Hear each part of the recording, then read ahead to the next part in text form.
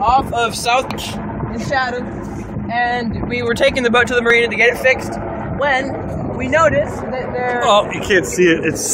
There is the spotter boat, the tagging boat for great white sharks, right there, and the spotter plane. Spotter plane over there. In the same area. So we come back over here, and we're saying in here the spotter plane keeps circling us, and right now. There are two. Oh, there's another helicopter. That's the same one that was over there.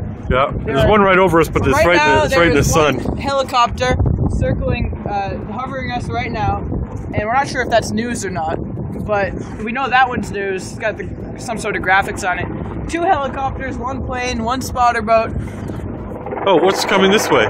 Oh, same spotter plane. You can hear that helicopter right overhead. We have a feeling that there's a shark in the vicinity. This becomes a spotter plane. Right over our heads. It's got a little red to it. It's a Cessna 172, I believe. The helicopter is circling over there. The helicopter's over there, the spotter boat's there, and here's Will signing off. Signing off.